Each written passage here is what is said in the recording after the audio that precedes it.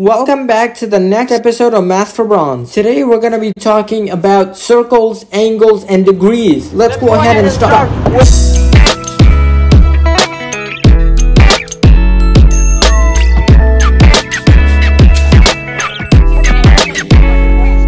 What is the degree measure of this angle? Alright guys, so how are we going to solve this problem? How do we find that angle right there? Well, the first thing you want to do is find the angle of the whole clock.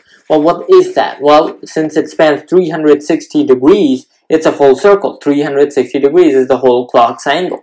And so now we can use that to find the degree measure of each angle divided by 12, since there's 12 hours. And so 360 divided by 12 is going to give us the amount of degrees per hour. So each hour, let's break that up. Break up 10 to 12 into two angles, 10 to 11 and 11 to 12.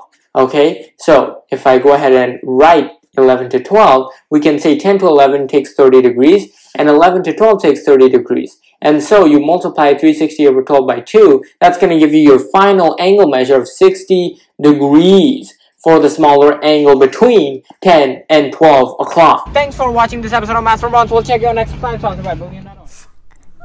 Ambition plus MKO plus scaffolding equal learning. We believe anyone can learn anything.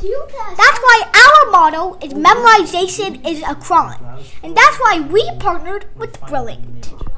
Brilliant transforms math and science into hands-on activities so that you too can understand everything from first grade math to E equals MC squared.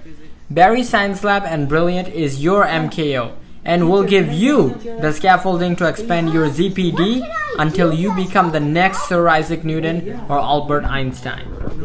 Visit brilliant.org/Barry Science Lab today. And the first 50 of you to use that link will get a 20% discount on the Brilliant annual subscription. Don't forget that you too can become the next Einstein. So let's fall in love with math and science.